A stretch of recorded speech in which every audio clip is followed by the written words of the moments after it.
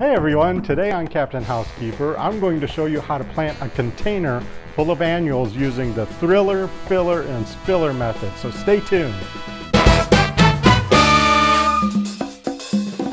Alright, so let's get started. Of course, the first thing you have to do is select your container. Doesn't matter what you choose, you can use a store-bought container or you could recycle something that can hold dirt. It's up to you, but you'll want to make sure that you have a drain hole in the bottom because if it fills up with water, it will drown the plants.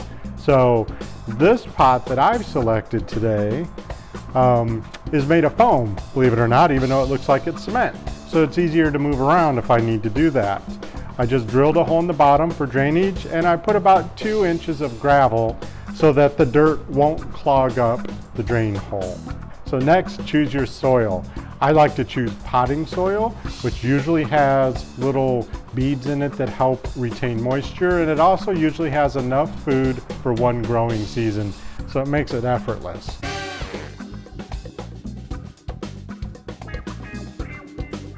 So put enough soil in so that you have enough room to put your plants. Now comes the fun part. The phrase you'll want to memorize and keep in mind when you're choosing your plants is thriller, filler, spiller. That's easy to remember. So the thriller is the plant that goes in the center and goes upwards. You want it to be vertical and to have flowers or something interesting about it, something that really catches your eye.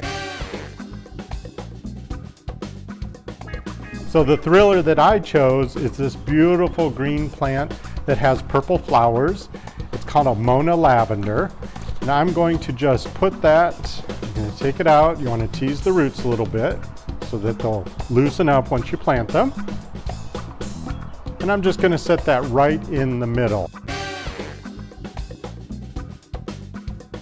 I'm going to put a little bit of extra soil in there to hold that into place. Keep it nice and straight. We don't want it leaning. We want to get it off to a good start right from the beginning.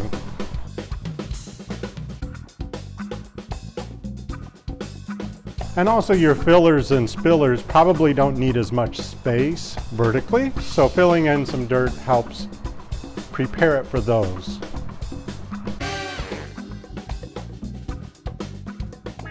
Annuals come with these little stakes that have all the information, so you want to see, is everything full sun? Does it need partial sun? Does it need full shade? You want to make sure that your thriller, filler, and spiller all need the same amount of sun. But you'll also notice that it tells you to put them 14 inches apart or something like that. For annuals, you know, the season is short. You're going to plant these and want to enjoy them right away. So I say just cram those plants in there. They're going to do just fine for one growing season and they'll have maximum visual impact. So now I'm going to space out my fillers and my spillers.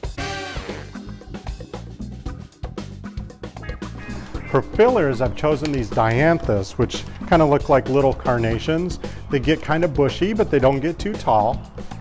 They have these cute pink flowers, which will look really great contrasted with the purple in the thriller. I'm just going to space these out. Kind of space them out evenly so that when they do grow up, they'll look really nice together. So I put 6 of those in there, just like that.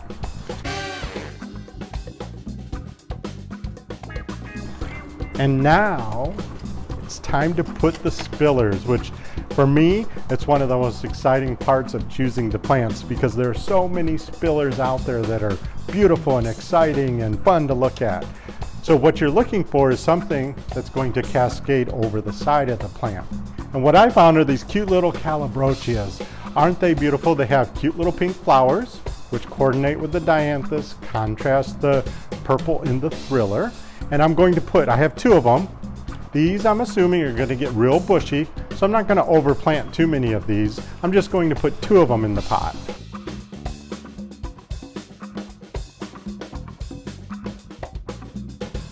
So because I raised the soil after putting in the thriller, all I have to do is set the spiller and the filler into place. Now I just need to fill in with more dirt. Now when you're putting the dirt down in, make sure you kind of push it in with your fingers so that you don't leave any air pockets. Remember earlier I said if you don't have drainage, you can drown the plants. Well, if you leave air pockets, the roots can actually dry rot, and you want to make sure you avoid that. Doesn't that look fantastic? In the middle we have these purple flowers that act as the thriller, and these will get really big. And then all the way around we have these dianthus, these little pink ones, and those will act as the filler. They'll get about this big, and they'll be covered in pink flowers. And then on either side of the pot I put these spillers. These will get really long and be covered in flowers. The bright green contrasts the dark green of the thriller. This is a fantastic planter. I can't wait to see how it develops. So see how quick and easy that was?